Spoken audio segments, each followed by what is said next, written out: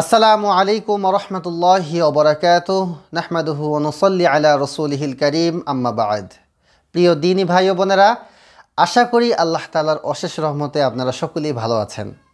আজকে আলোচনা করব যে শবে বরাতের রাতে বা লাইলাতুন নিসফি মিন শাবানের রাত্রে গোসল করলে কি হয়, আদৌ কি সেই রাত্রে গোসল করলে কোনো ফজিলত পাওয়া যায় কিনা বা কোনো নেকি পাওয়া যায় কিনা সে সম্পর্কে আলোচনা করব। সম্মানিত বন্ধুগণ, আমাদের সমাজে অনেক ধরনের আমল রয়েছে যে আমলগুলো মানুষের বানানো, আর দ্বীনের ভিতরে, ইসলামের ভিতরে যদি কোনো ব্যক্তি কোনো আমল নিজে থেকে তৈরি করে, সেই আমলটিকে বেদাত বলে গণ্য করা হয়। সেই আমলটি করার মাধ্যমে সওয়াব তো পাওয়া যায় না, উপরন্তু আমরা ফিতনার মধ্যে পড়ে যাই, গুনাহ হওয়ার আশঙ্কা থাকে, গুনাহ হয়। তো সম্মানিত বন্ধুগণ, শবে বরাতের রাত্রে গোসল করা যাবে কি না, এটা হলো প্রথম প্রশ্ন।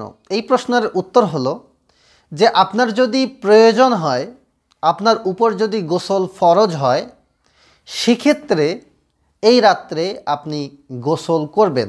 অথবা আপনার যদি শারীরিক কোনো সমস্যা থাকে, আপনার যদি গরম লাগে বা গোসল করার কোনো জরুরত হয়, তার জন্য আপনি গোসল করতেই পারেন, কোনো সমস্যা নেই। কিন্তু আপনি যদি মনে করেন যে শবে বরাতের রাত্রে গোসল করলে আমি অসংখ্য নেকি পাবো, বা আমার গোসলের প্রতি ফোঁটা পানির দ্বারা আমার গুনাহগুলো ঝরে যাবে এবং প্রতি ফোঁটা পানির জন্য আমি ৭০ রাকাত নফল নামাজ পড়ার সওয়াব পাবো, তাহলে আপনি ভুলের মধ্যে রয়েছেন।